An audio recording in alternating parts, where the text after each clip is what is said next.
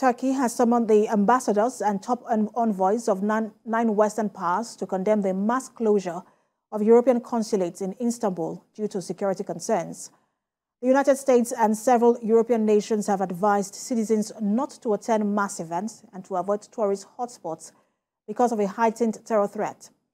At least 7 European countries have temporarily closed their Istanbul consulates to the general public as a precaution. The U.S. consulate remains open because it is far removed from the city center and less vulnerable to an attack.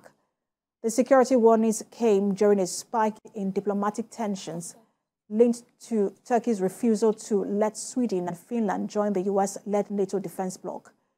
These have been exacerbated by protests in which, after an anti-Islamic extremist burned copies of the Quran outside Ankara's embassies in Stockholm and Copenhagen last month. Turkish officials have voiced growing frustration with the Western security alerts.